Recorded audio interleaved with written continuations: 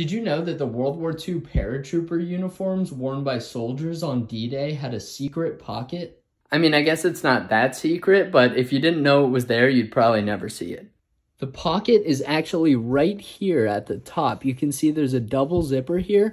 If you unzip this one, there's a knife in there. Now, this isn't the actual knife that would be carried in there. This is a lineman's knife, but that pocket was designed to hold an M2 switchblade. So why did paratroopers need to have a switchblade in the collar of their jump jacket? Well, when they were designing these uniforms, they thought that paratroopers had a risk of being entangled in the risers of their parachute, or maybe getting stuck in a tree or on a building and having to cut themselves down. So they put this pocket in a place that wouldn't be covered up by your gear or your parachute, and it has a zipper on both sides.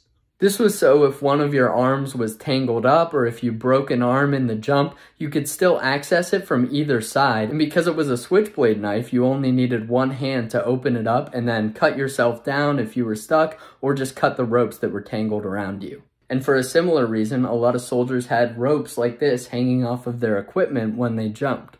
This is what's often called a letdown rope, and soldiers would put this on their equipment in case they did get stuck in a tree or somewhere high up before they hit the ground. They could use this to rappel down from the tree after they use their switchblade to cut themselves loose. It's pretty cool that they thought of that, if you ask me, and they worked that into the design of the uniform, but it didn't end up sticking around, and in the next version of jump uniforms, that pocket was removed.